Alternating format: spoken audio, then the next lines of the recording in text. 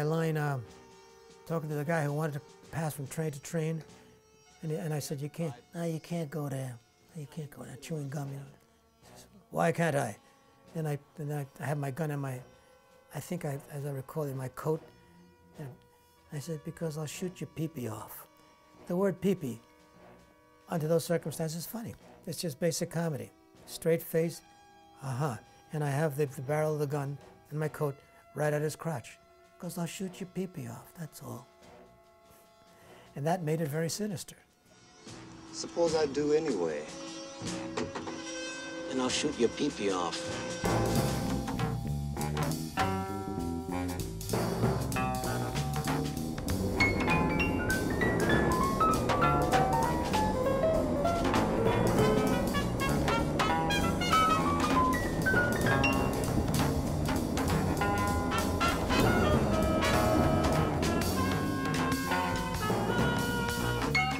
I'm a working actor. I said, all right, this sounds like a good story. He says, hijacking of a subway? That's absurd. Nobody was hijacking anything. And of course, the cast was exceptional. Walter Matthau, Robert Shaw, Martin Balsam, Earl Hindman. It was an exceptional cast. And all the other supporting players. And it's a job. I'm a working actor. And it's in Brooklyn. I live in Manhattan. Back then, that wasn't far away. I got on the subway and went to Brooklyn somehow. Now I wouldn't think of it. Oh, car and driver, please. I'll lose my way. No, I'll get out of here. So it was a slam dunk. And of course, the wonderful director, Joseph Sargent. Good guy. He survived the Battle of the Bulge, by the way. It was terrific. I went in for the interview. Just an interview. Sat across the table and we chatted about this, about that, about food, about Italy, about Spain, history. Never mentioned the war, by the way. He just sat there, he says, okay, all right. So we start so-and-so and so-and-so. Are you ready? Are you up to that? Is that good for you? I said, yes, it's fine. Is it good for me? Does Pinocchio have wooden buttons, you know? I went back home and said, baby, I think I have a movie. I got this terrific movie with people. That was it for him. No jumping through hoops. So that was Joseph Sargent in a nutshell. A mensch, a gentleman, who knew how to snap the whip when he had to snap it, and he had some people with temperament, you know. Mr. Shaw was not a walk in the park. He was super smart, and he tested you often. He tested whether you knew what you were doing. What is it that you mean? What do you mean? Tell me exactly what you mean. Yeah? And you'd have to back off a little bit. But Joe was not intimidated by anybody. He knew how to deflect and go and. He says, I'm the boss, no matter what you say, this is the way it is. So he was terrific. Mr. Gray. Hey, you don't think they're finished out there, do you? I approached him as a guy who had a job to do. That's all. I didn't think of him as a bad guy. Let's get through this, and let's make sure he's not a sneering villain. It's the way he behaves that shows, you know, the psychosis, right? A man, who is it? Samuel Johnson said, a man can smile and smile and smile and still be a thief. You know? So he was an easygoing guy, but there was a button that you pressed. And then, you know, that's it. And then, of course, the costume took care of it.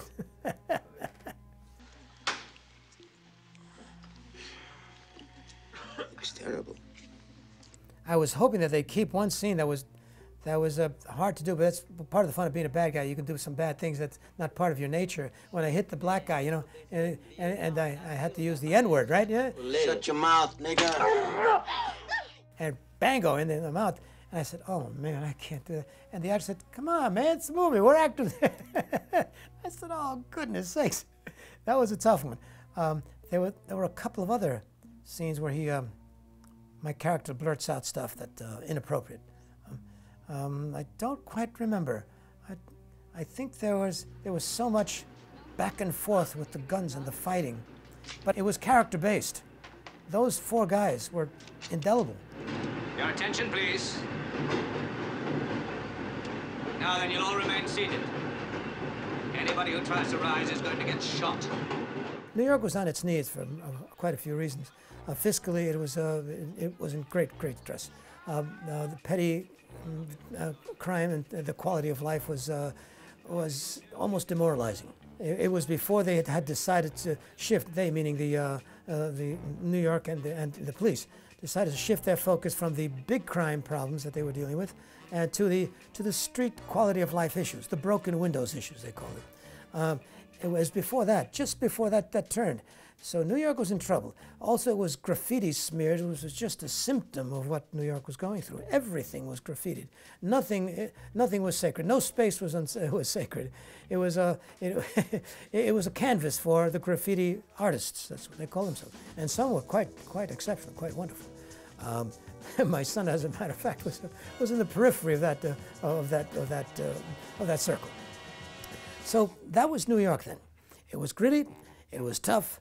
It was crime-ridden, and the movie reflected that.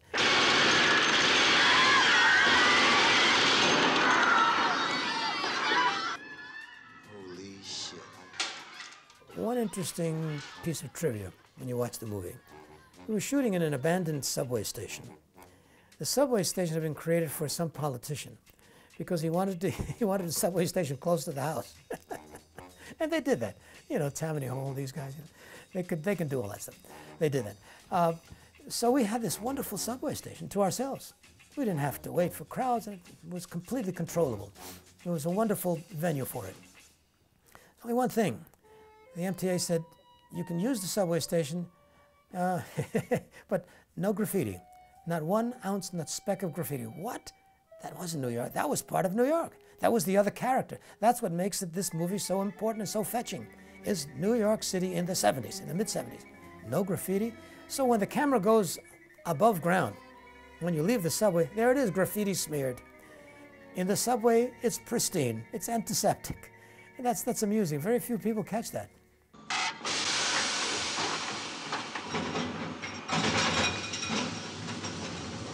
That train was a moving train. They could put in the platform and zip it through.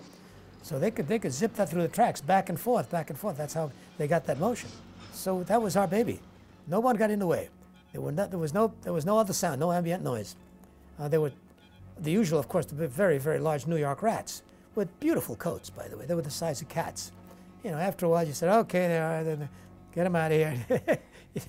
Big deal. You know, no one said, eek, it's a rat. It's a rat. They didn't come on the subway. They knew better. You know what I mean? Come on. You know the drill? We do it by the numbers. Hats. Glasses. Drills and numbers. This is all chicken shit. Why don't we just do it? We shot long days, cold, March. They were improvised dressing rooms. We didn't have a top. It just had sides. Plywood and a cot. a little heater. That was about it. It's New York in the 70s, man. But everyone had chops. The cinematographers, the director, the writers, you know, and people, the crew was terrific. Terrific. I think we had Fast Eddie on the crew, famous gaffer. No one knew his real name. If you wanted somebody done, you call Fast Eddie. He did it quickly. Somehow he had the right piece of something. He could fix anything with a bobby pin and gaffer's tape. Fast Eddie. They don't make Fast Eddies anymore. Come on, I got it. I got it. Don't worry about it. Bing. It's done. What? What's wrong? Come on, moving on. Anything wrong? One more time. How much more? Just 10 minutes. Guess I can't hurt anybody. I didn't give... He was a pussycat. He just was a World War II vet who was a theater guy. Wonderful actor. But he had soul. Marty was all feeling. Where Shaw was one guy, Marty was the opposite, you know? You know, he was an egalitarian. He is a real all-inclusive fellow. Funny as hell. Bright as can be. And I'm sorry that he left us so soon. Okay. Yeah. I don't feel pain too much. How many shots? Just one. The rest was me, and then they answered. Earl was a sweet man, and he was very much like the character. Quiet, big, strong, man. Still waters run deep with Earl. Didn't get to know Earl too much. All I know is he was a gentleman. That was enough for me. And he was, when you needed him, boom, Earl was right there. Is Mr. Hype? Hello? There he is, right there. Hello, stay close, pal. You know, he was a professional, you know, but he was easy to be with. Mrs. Garber, go ahead. I'm going to give you 3 specific instructions. Each one is to be followed precisely. Is that clear? So far. Walter Matthau, piece of New York work. He was working on the platform that day. We had a chat. I was about to light a cigar. I love cigars. I come from a tradition of cigars. And he also smoked cigars at one time. Little did I know he had recently stopped.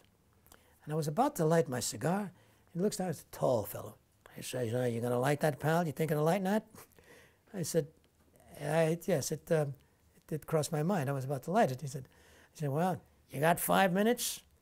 So, shoot, of course. All right, here's my pitch.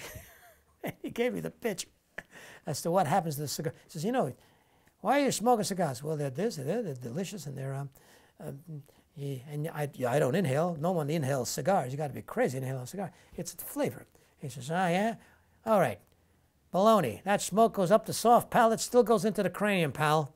And he gave me this whole pitch on what tobacco does to the lungs, to the brain, to the vein, to the bones. And then at the end, I said, "You still want to smoke that cigar?" I think I just stopped. Grand Central Station, next stop. Next stop, Grand Central. My son came to visit with his friends one time. He says, "Okay, pal, you be there about such and such a time." And we were setting up a shot, and as we're setting up a shot, so he said, "Your son is here with a couple of his friends." And I said, "Hi, son." Hey, Pop. "I'll be right with you."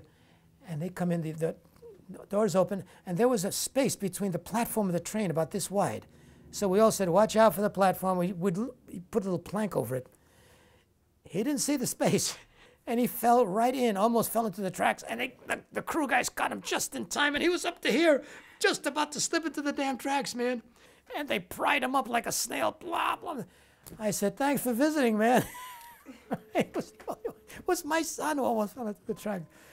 Mr. Gray, would you be good enough to give that gun to Mr. Brown, please? No, this ain't gonna go nowhere. This is gonna stay with me. What made the movie was that you got involved with the characters. There was no digital this and special effects that. The movie covered a broad base of New York life there. It got under the skin. That's why it's become what it's become, unbeknownst to me.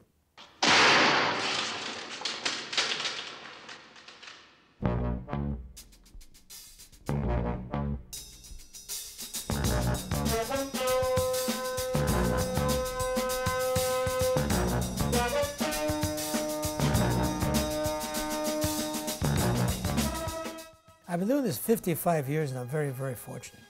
A very lucky man. I've been working for 55 years. But prior to that, of course, I was doing a lot of stage. I think I had done 1 or 2 movies before that. 2 or 3, perhaps. That's about it. I wanted to do stage. I was a theater actor. You could make a living then. So it impacted me. I just proceeded from there. It made quite a splash at first, It was long awaited and so on and so forth. A couple of days later, I went to my local bank, which is literally around the corner, just around the corner. It was Manufacturers Hanover Trust. Now that's the name of a bank, right?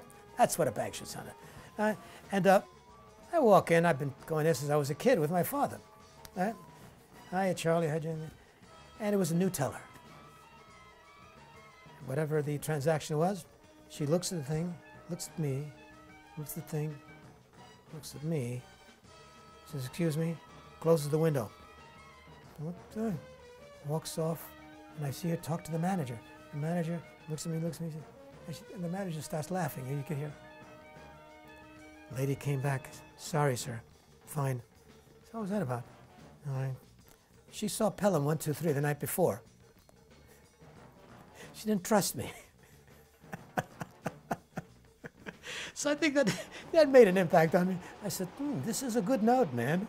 I think I'm going to be hitting this ball for a while."